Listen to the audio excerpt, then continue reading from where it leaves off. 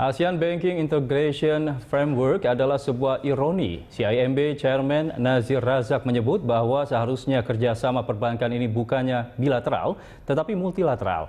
Tidak hanya itu, beberapa aturan juga masih menghambat kerjasama perbankan antar negara anggota ASEAN.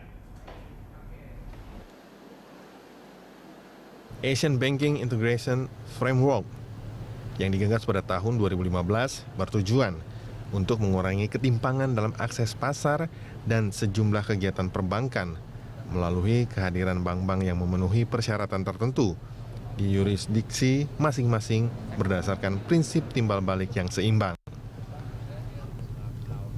Namun, CIMB Chairman Nazir Razak menyatakan bahwa framework ini hanya mengatur kerjasama bilateral ketimbang kerjasama multilateral sehingga semangat integrasi ASEAN hilang.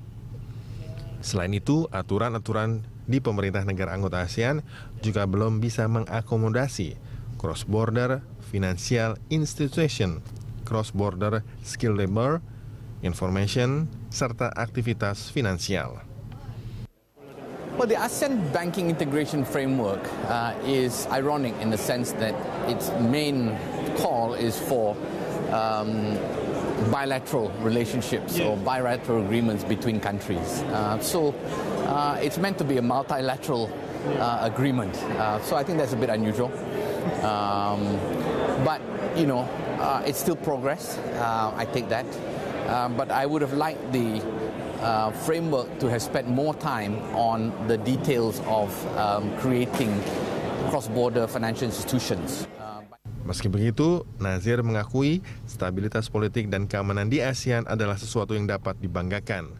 Nazir tetap meminta kepemimpinan di ASEAN dipertajam, karena mencari konsensus di antara 10 negara sangat susah, sehingga perlu penguatan dan penambahan anggaran terhadap Sekretariat ASEAN.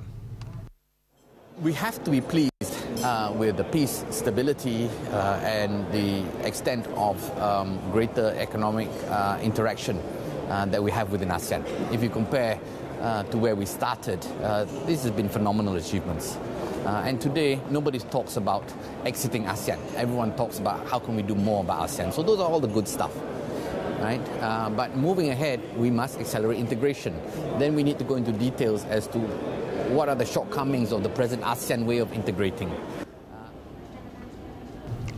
Berdasarkan perjanjian ASEAN Banking Integration Framework yang ditandatangani pada 2015, Indonesia, Malaysia, dan Thailand telah mencapai kesepakatan tentang penggunaan mata uang lokal dalam penyelesaian akhir demi meningkatkan perdagangan serta investasi. Leon Saragi, Rizky Febriandi, BeritaSatu, Phnom Penh, Kamboja.